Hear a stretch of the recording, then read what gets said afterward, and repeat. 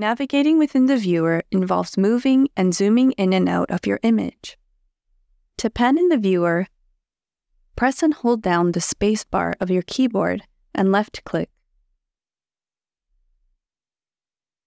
You can then move your mouse to navigate across the image.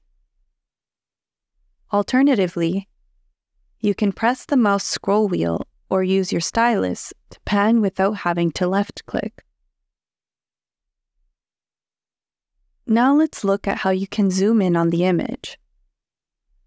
You can hover over the zoom value, click, and drag the mouse from left to right.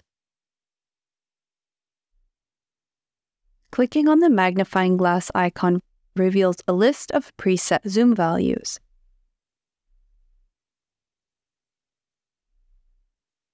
The 100% button on the right displays 1 pixel of your composition for 1 pixel of your screen. The mouse wheel can also be used in the viewer. Depending on the type of mouse you have, scrolling might be more or less smooth.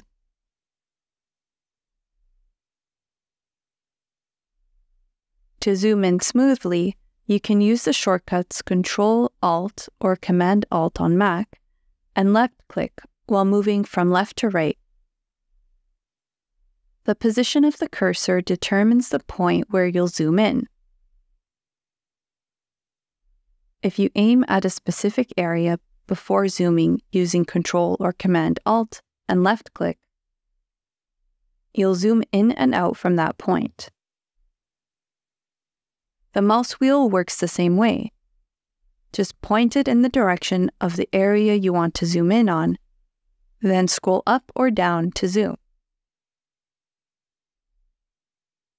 To ensure you always view the entire composition, regardless of the size of the viewer panel, you can enable the Fit Viewport to Format option.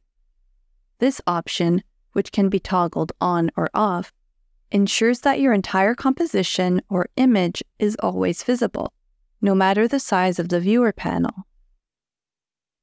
Disabling this option won't resize your composition based on the size of the viewer panel. Autograph's shortcuts depend on the position of your cursor. You can activate or deactivate this option while hovering over the viewer by pressing the F key on your keyboard. In this video, we went over how to move and zoom within the viewer, use keyboard shortcuts, and activate the AutoFit option.